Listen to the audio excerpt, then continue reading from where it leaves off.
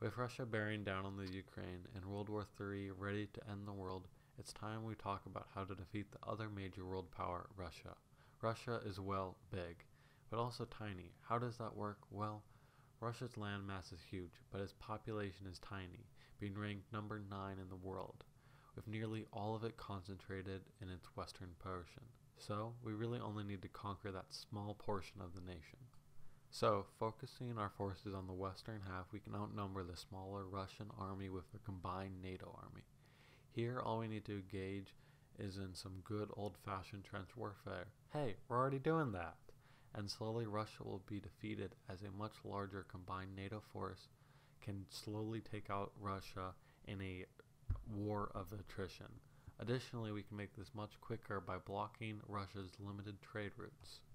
By looking at Russia, we can see that it lacks many ports.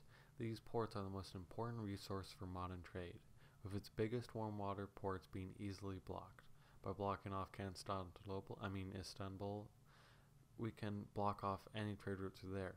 Additionally, blocking the Baltic Strait, we can cut off most of Russia's trade. Soon Russia will begin to run out of supplies. But Russia still has one lifeline, the Winter Road.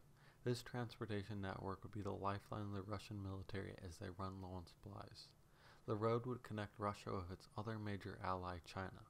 So in order to win any war of attrition with Russia, it is of the utmost important to cut this lifeline. To do this, you could send several groups of highly trained soldiers to disrupt any part of the 1,000-mile road, to cut off or at least slow the movement of supplies, as the Russian military would be unable to defend all of the road.